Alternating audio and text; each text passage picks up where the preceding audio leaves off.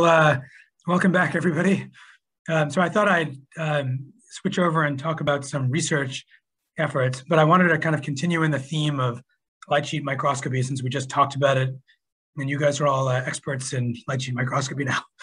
So I want to talk about three different areas. One is in sort of microfluidics for light sheet microscopy. I want to talk more about this deconvolution and registration that I mentioned before, and then I want to talk about machine learning and using deep learning to further improve the performance of light sheet microscopy. So let's start with the microfluidics. So, hopefully I don't have to tell you guys that microfluidics can be enabling, right? So I mean, this is actually a paper from a group in NCBS, I think, which was published a decade ago, where they used microfluidics to immobilize worms. But these techniques are really useful still today, right? If you want to do chronic immobilization and imaging of specimens, particularly at high resolution, right? Where if the organism is moving around, it can be useful to kind of immobilize it, scan it for a bit, let it go, and then immobilize it again. One of the challenges, though, in doing microfluidics is that the refractive index of the material is often mismatched to the aqueous sample. So if you think about PDMS, right, which is the polymer most often used in microfluidics, the refractive index of PDMS is 1.40, but the refractive index of an aqueous specimen is going to be close to water, 1.33. And this difference in refractive index can create aberrations and degrade the quality of your imaging when you image through mismatch. So for example, if you look at beads, subdiffractive beads, if you image them on glass where the microscope objective is designed to look, they can estimate the point spread function. They should look diffraction limited. But if you image them through PDMS with a water dipping lens or a water lens, now they get aberrated. And if you image them through a polymer of refractive index matched close to the index of the water, now they appear tight again. They appear close to diffraction limited. And in light sheet microscopy, this issue can be a real problem if you're using a water dipping lens, as you often do when imaging aqueous specimens. You have kind of two problems. One is that the light sheet itself will bend from low to high refractive index. Even more serious than that, though, you can get a detection defocus, a focal shift. And this was shown nicely by this paper of Tim Holy's several years ago, where if you image beads in water, they appear diffraction limited over the field of view. If you image them at progressive distances from an index mismatch, like say PDMS microfluidic, the beads get progressively more and more and more aberrated the further and further in or away from the boundary you are. And this is because the detection plane defocuses, and it's as if the beads appear from a different plane. One way of getting around this problem is to use a technique called adaptive optics, but that's kind of somewhat labor-intensive and hardware-intensive approach. A much easier approach would just be to make the refractive index of everything, including the microfluidic, the same as the aqueous specimen. And if you go that route, the sort of wish list for refractive index matched materials would be ideally, they would have the same refractive index as water or the specimen you're looking at. Ideally, the polymer should be biocompatible. It should be easy to work with, and ideally you would just buy it, right, and use it. And we've identified a polymer that we think satisfies many of these criteria, in fact, all of the criteria. It's called Bio-133. And this is index matched to water, and it enables diffraction limited imaging, even if you image through it.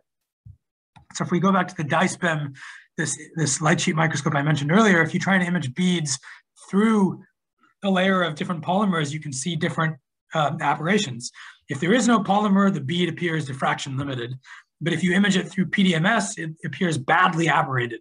And the thing is, the thicker the polymer, the worse the aberration gets. I've kind of quantified that in this size, this full width at half max of the bead as you image through thicker and thicker polymer.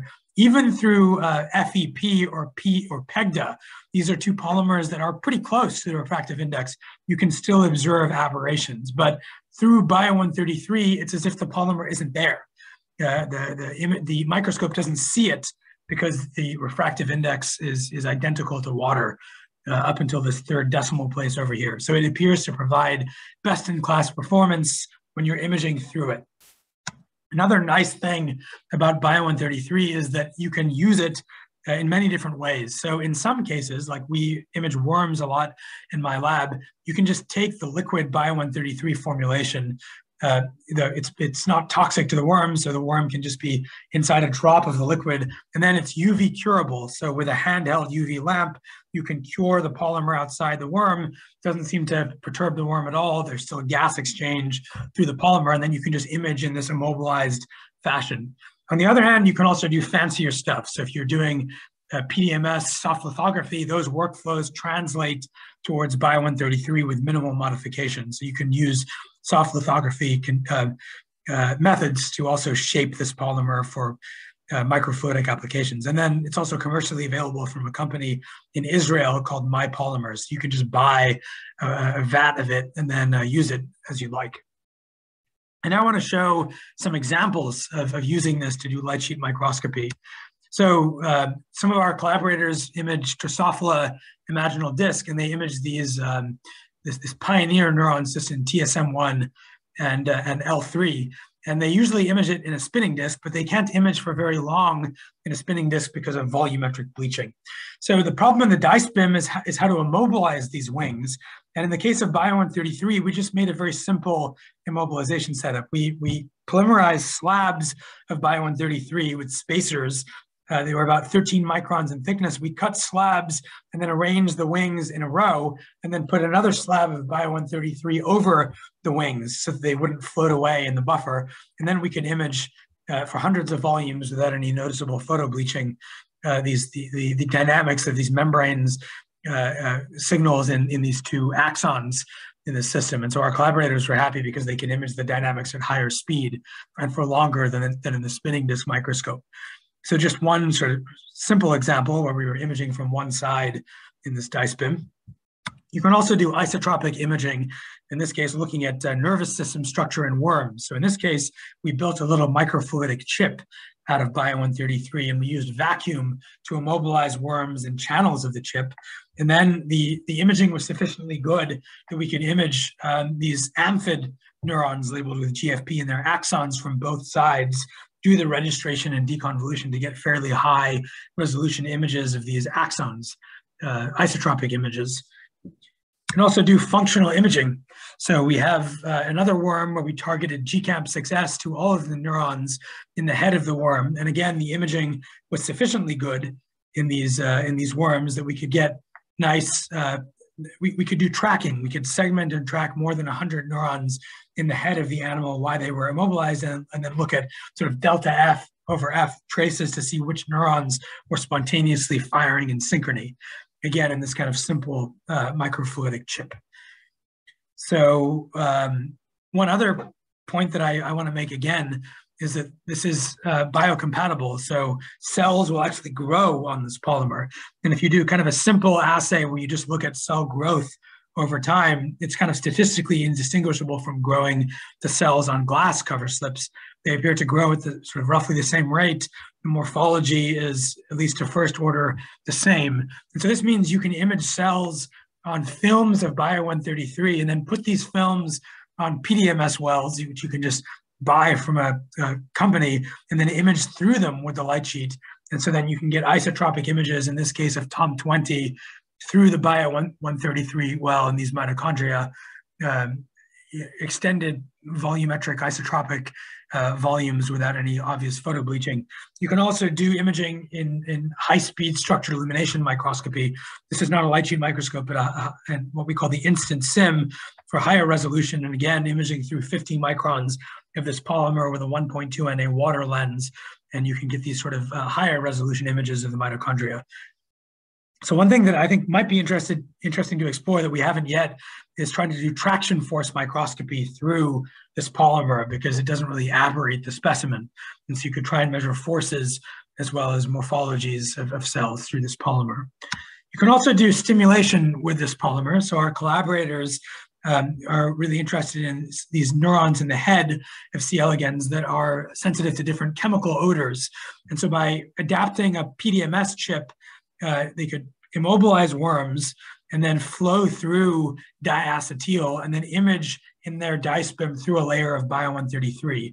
And so you could apply a buffer through the buffer, this diacetyl, and then read out the stimulus through the dendrite and the soma, again, just by flowing it through this PDMS channel underneath the worms.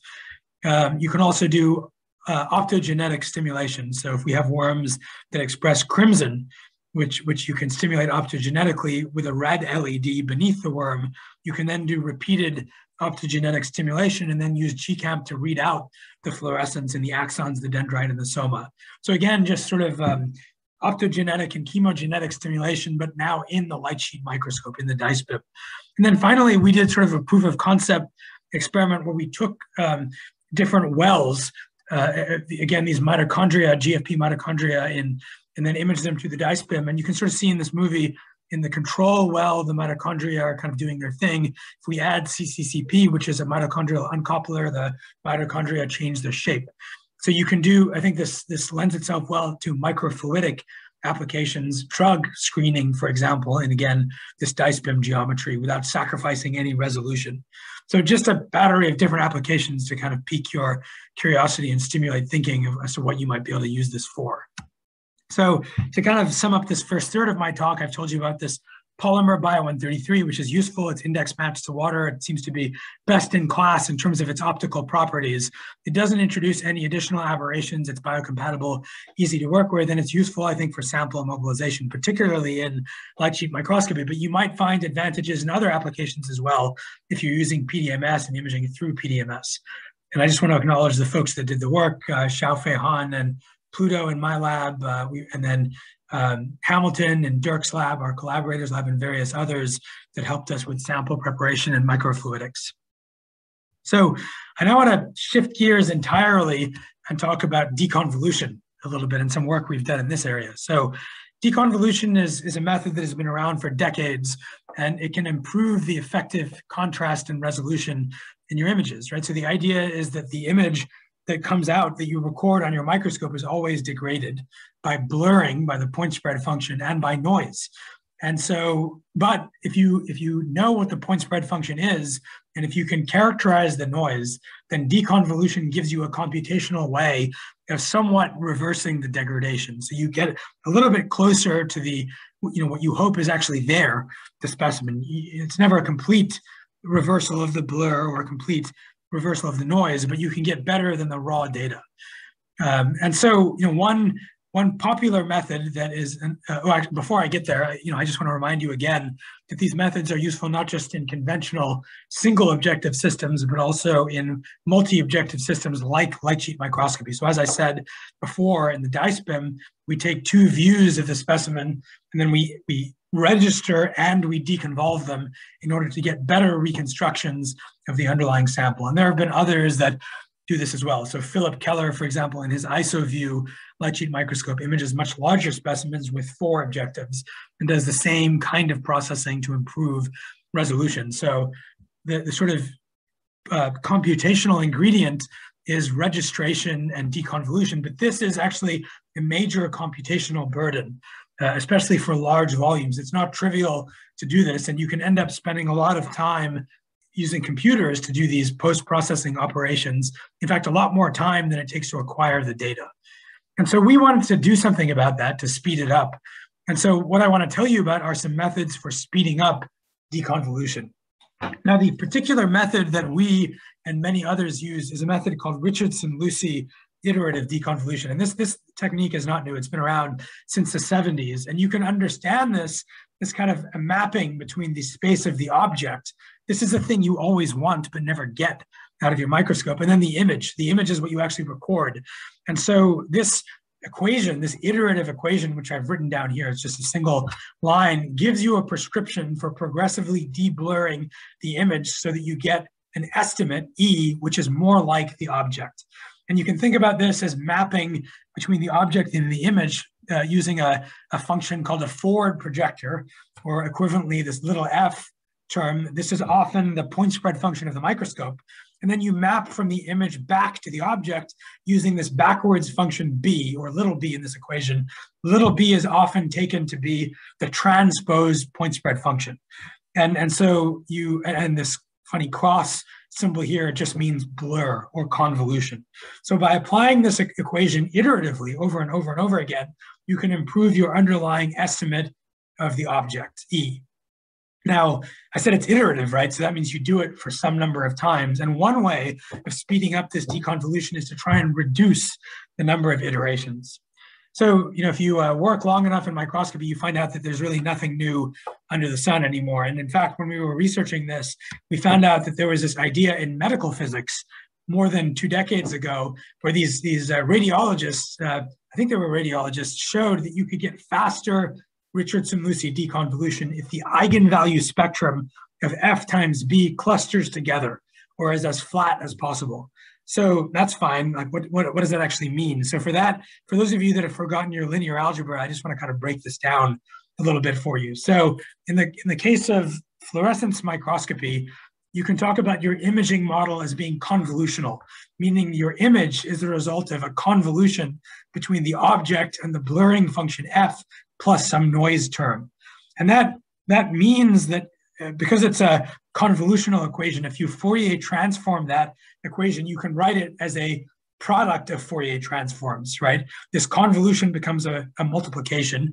And so the Fourier transform of the image is given by the product of the Fourier transform of the object times the Fourier transform of the blurring function plus some noise term.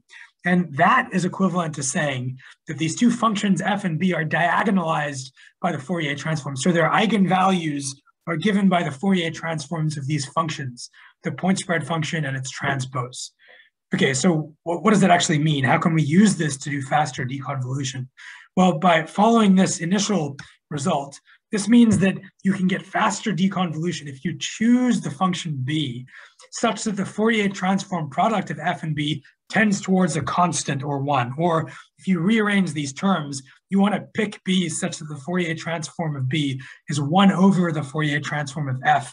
Or in real space, you pick F and B such that when you convolve them together, you get a delta function. So that's all very mathematical. I will now try and show you what that actually means in terms of the image. But this is the take-home point of this is that this is a prescription for doing faster deconvolution.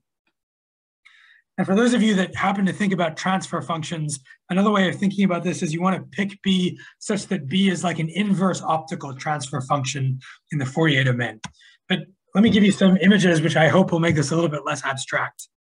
So here's an image of some mitochondria that I imaged with a high-speed structural illumination microscope, what I call the instant SIMD, also developed in my lab some years ago. The raw data is okay, but it's not as good as if you deconvolve this data. And if you use traditional Richardson-Lucy deconvolution, it would take 15 iterations to get this sharper image with a bit better resolution.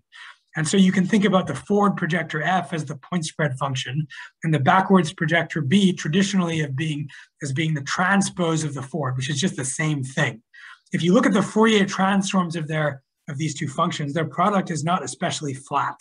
It doesn't look very constant in the frequency domain, but you can start to tweak this backwards projector B so that the product of the forward and the backward projectors start to be somewhat more constant. So in this case, I've made this more Gaussian, and now it only takes 9 iterations to get the same result.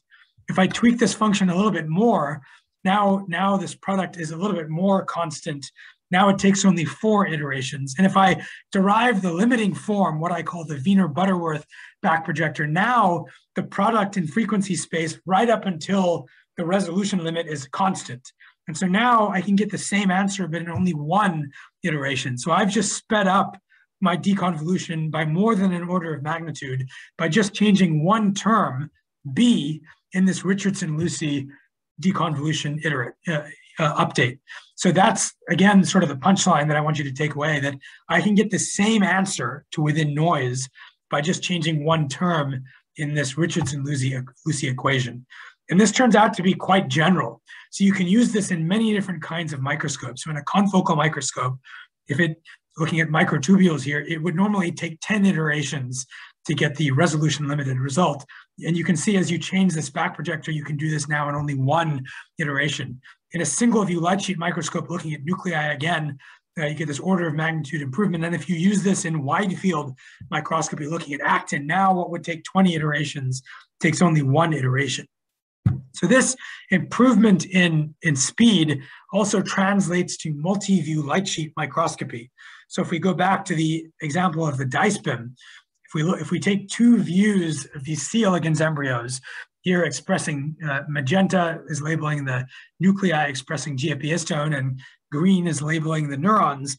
It would normally, if we look at the raw data, first of all, the Z resolution is worse than the lateral resolution. We can make this more isotropic by doing this joint deconvolution, but it takes us 10 iterations. We can get the same result using this Wiener-Butterworth deconvolution, but now in only one iteration. So this also works in multi-view microscopes. And we can build more complicated multi-view microscopes where we take 4 views of a sample instead of just 1 view or 2 views. In this case, we built a triple objective setup that takes 4 views of this Jurkat T cell expressing actin. If you look at the raw data, it looks sort of okay, but it's kind of blurry. If we deconvolve the results after registering all 4 views, we can get quite a bit sharper reconstruction, but it takes 90 iterations. We can drive this down to 5 iterations using this Wiener-Butterworth form of this Richardson-Lucy deconvolution.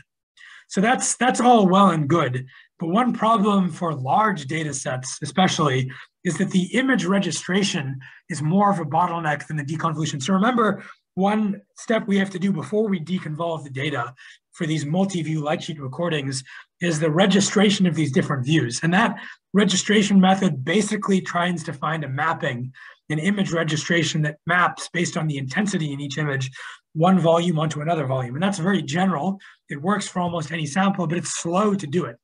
How slow? Well, if we think about the C. elegans embryo or the T cell, you can see from these graphs that it takes orders of magnitude more time to register the data than to deconvolve it. And if we look at larger volumes, in this case, a group of cells called the lateral line primordium that deposits neuromasts in an embryonic zebrafish, this is a 2 terabyte raw data set, and it takes just a silly amount of time to do the registration. So we also want to speed up our registration software.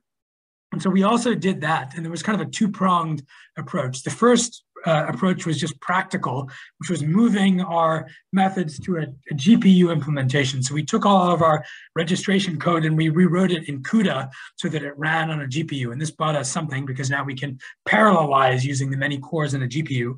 The other thing we did, though, is more kind of algorithmic, and that is that we found that we could get a faster and more robust registration if we broke up our registration so that we iteratively registered.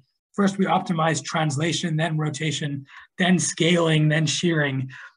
Basically, if you kind of break the problem up into a series of sub-steps, you get a more accurate and a faster and more robust registration. And so this buys us more than an order of magnitude in registration speed, and it's about 10 to 70 times faster than Nifty Reg and Elastics, which are 2 other sort of state-of-the-art registration methods. So if we put this improvement in speed for registration together with this trick for deconvolution that I mentioned, it buys us orders of magnitude. And so if we go back to this zebrafish example, in this case, we were taking one dual view volume every 30 seconds, and this kind of 450-fold speed up in registration speed meant that we could actually basically keep up in this post-processing. And I think the reason it's important to develop computational methods that are faster is that, in this case, the biologist that we were collaborated with was really interested in segmenting all of these cells, or most of the cells, in the volume. And so if you try and do that on the raw data, you get just over half the cells. If you can register and deconvolve all of the data, then you can get almost all of them using a fairly canned segmentation algorithm. And so if the user eventually wants to feed back on this data, say, apply a pulse of light or photoactivate or something based on where the cells are, it can be very useful to be able to keep up with the acquisition. And so that's why I think, trying to get faster methods could be important. And for data sets like this, we can now almost do that. Another application where I think it could be useful is something we talked about earlier in the didactic session, which is now it's possible to, using these cleared tissue lenses and using Clarity or iDisco or other clearing methods, you can really interrogate much larger volumes of tissue. In this case, this coronal brain slice, using our cleared tissue dice BIM, we could record this data set in just a few minutes. but it would have taken us hundreds of hours to register and deconvolve this data set with sub-micron resolution. Now we can drive this down to a few hours on a consumer-grade GPU. And with more GPUs and with better GPUs, you can also speed this up. So I think this is another area where if you want to image from multiple sides, from multiple views, and you need to do post-processing, it can be helpful to do this more quickly. So I want to talk about one final application for this deconvolution, and that is sort of this other area, which is that, it's always bothered me that in any fluorescence microscope, you only collect a small amount of the fluorescence emitted by the sample. So in the case of the dye beam, typically we use these moderate NA objective lenses. And so that means we collect less than half the fluorescence, even neglecting any other losses in the microscope, right? Because we're limited by this cone of collection. Oh, is somebody asking a question? Sorry, Hari, I think. Oh, okay. Yeah, no worries. So one way of doing better with collection is to, instead of putting your samples on glass cover slips, you could grow them on mirrored cover slips. And if you do that, this mirror has two effects. One is that it physically reflects the light sheet. So now you have two light sheets instead of one. But there's another advantage, which is just like when you look at yourself in a mirror, you gain a perspective you would otherwise never see, in this case of the sample. So the mirror provides virtual views of the sample, because the light that would otherwise be lost through the cover slip and not collected has a chance to be reflected back, and you can image that. So each of these objectives sees not just the real light sheet view, but also the virtual view of the reflection coming back. And so this means you can, in principle, collect double or quadruple the amount of information that you initially would have in a single view light sheet microscope. The trade-off is that you have this increased epifluorescence contamination, because each objective doesn't just see the light sheet view, it also sees this cone of epifluorescence contamination. And so that contaminates your raw data, 4 views here of the muscle in a C. elegans embryo. Now you can model that blur and remove it using deconvolution. The problem is that now the point spread function varies over the field of view. It's no longer the same in the middle of the field of view as at the edges of the field of view. And if you model that and try and incorporate it in your deconvolution, now you need hundreds or thousands of 3D convolutions in your deconvolution. And that is incredibly time consuming if you're doing 10 iterations or so per time point, right? So traditionally in Richardson-Lucy, if you did 20 iterations of Richardson-Lucy deconvolution, it would take 14 minutes to deconvolve one volume. And when you consider you can take the data in the whole volume, all 4 volumes in less than a second, and that's orders of magnitude mismatch again in this deconvolution speed.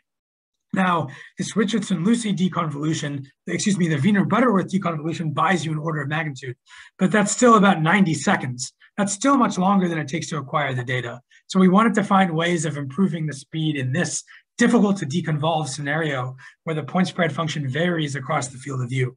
And so we turned to deep learning to do this. Now, deep learning has been getting a lot of buzz lately, but in fact, the idea is decades old.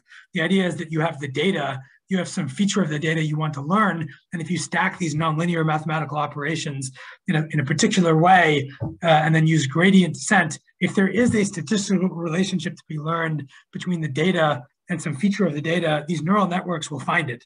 And this has been used in image segmentation or in prediction, where if you have like bright field images of cells and fluorescence images of cells, if you give these neural networks enough examples of the same sample in these 2 different modalities, in some cases you can use the bright field images to predict the nuclei.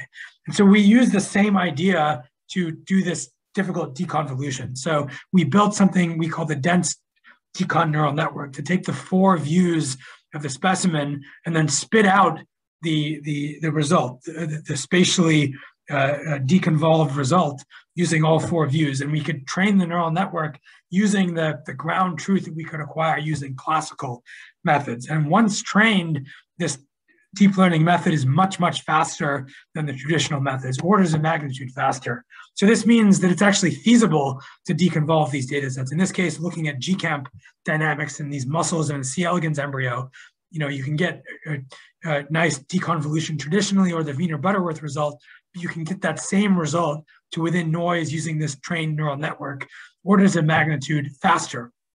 And when you get that improvement in speed, you can also start to play games with the hardware. So our collaborator had a lattice light sheet microscope with a higher detection NA, 1.1 NA. And so using this reflective cover slip, in principle, you can gain a second view at high NA, almost orthogonal view, which you can use to increase axial resolution to basically double the resolution of the native lattice light sheet microscope. But combining these data sets is not trivial because of the spatially varying blur. Using deep learning, we can improve our speed of deconvolution orders of magnitude. And now we can observe these beautiful dynamics of this alpha actinin in a cover in a single cell using this method. So I think for difficult to deconvolve cases, I think deep learning has a particular benefit. And this may be useful to you guys as well. So to kind of summarize this part of my talk, I told you about a trick where you could modify one term in a classical deconvolution scheme called Richardson-Lucy. This significantly reduces the number of iterations.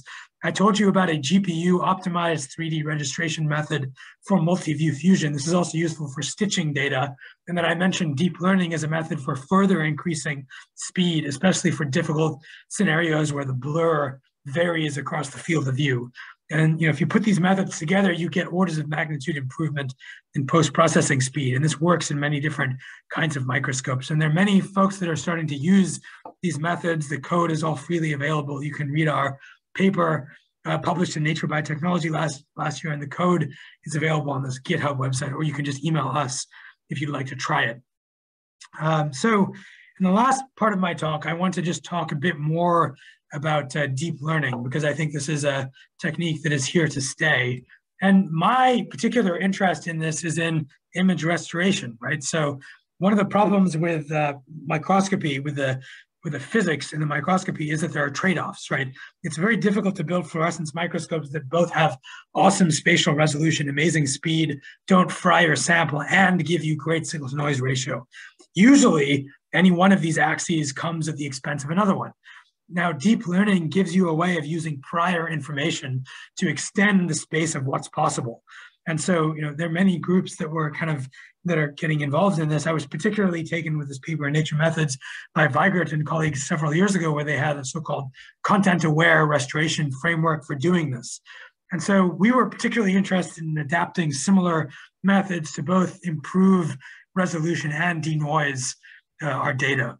And so we did that. We collaborated with a machine vision company called S-Vision to extend this to three-dimensional volumes. And we used a particular architecture called residual channel attention network.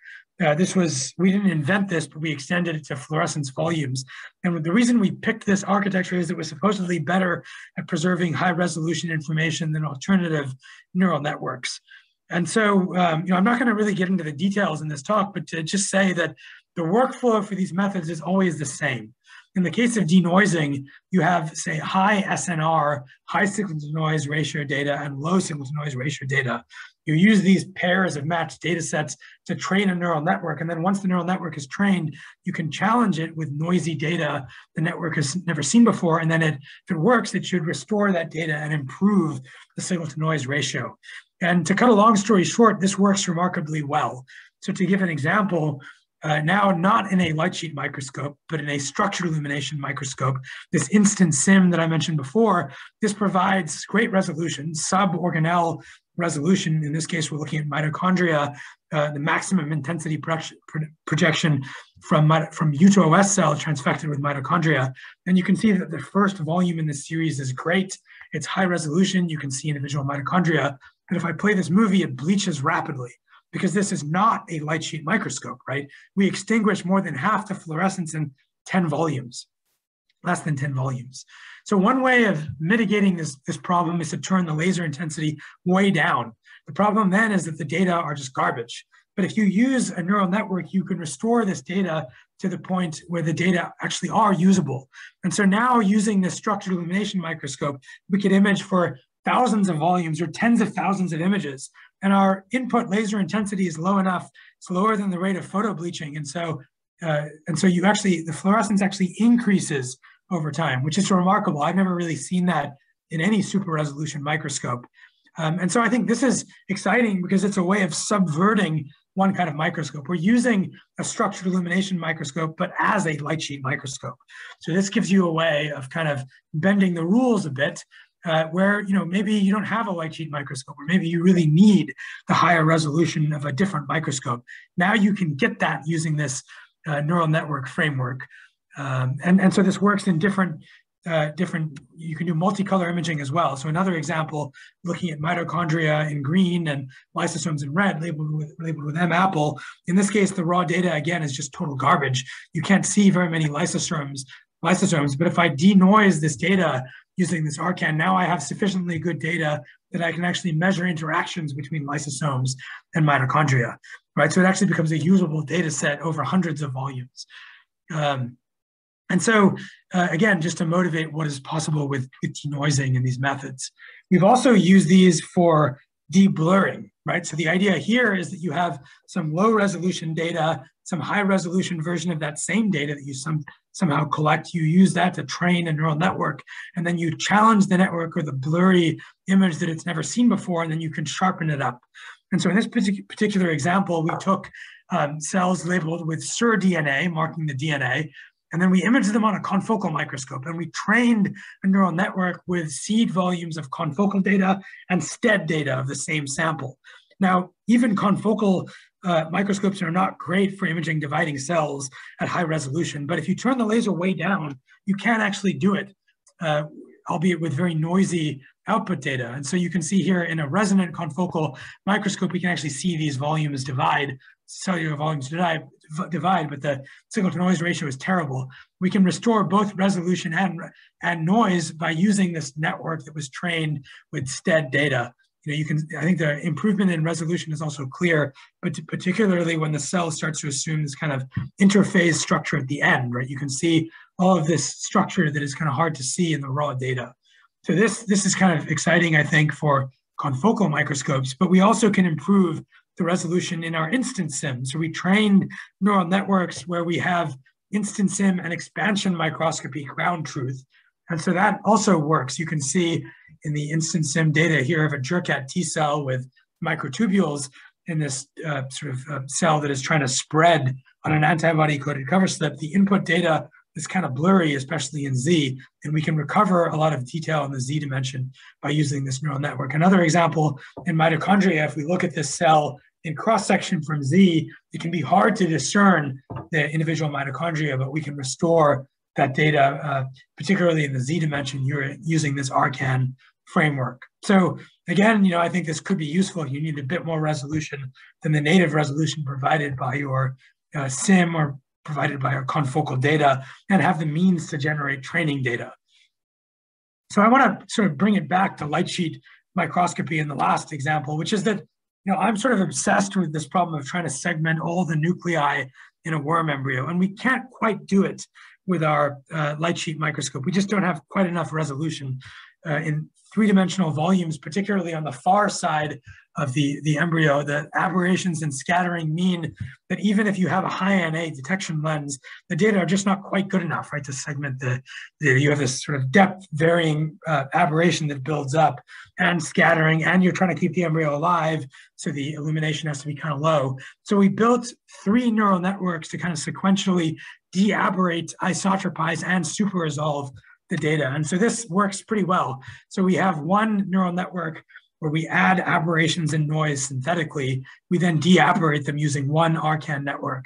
We then have a second neural network because we're imaging with a dye spin we can acquire from both views and get isotropic ground truth, train a neural network to take the de-aberrated data, and then deconvolve it. And then we have a final neural network where we have expanded C. elegans embryos with higher resolution, and we can use this to improve resolution.